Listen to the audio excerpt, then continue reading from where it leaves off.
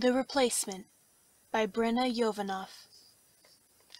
Danny gave me a hard look. When a situation started to get too weird or too bad, he could generally be counted on to turn it into some kind of joke, but he wasn't smiling now, not even close. Kind of a strange place to have a misunderstanding, though. What did he want? "You're dying, you're dying." I glanced in the direction of the fire door without meaning to. The doorway was empty, and the green exit sign still glowed over it, flickering a little. Danny was watching me with a blank expression. What did the guy want? He wanted to take me somewhere, or to tell me something, or give me something.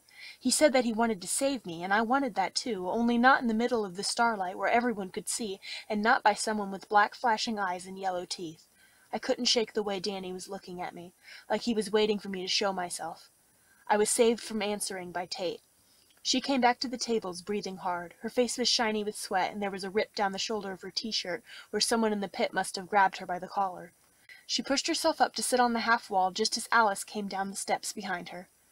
I figured they must be hanging out together, even though I never saw them talk in class, but Alice walked right past Tate and came over to me. "Hey, Mackie! I was looking for you. You seemed kind of rough yesterday. Roswell said you went home. Are you feeling better?"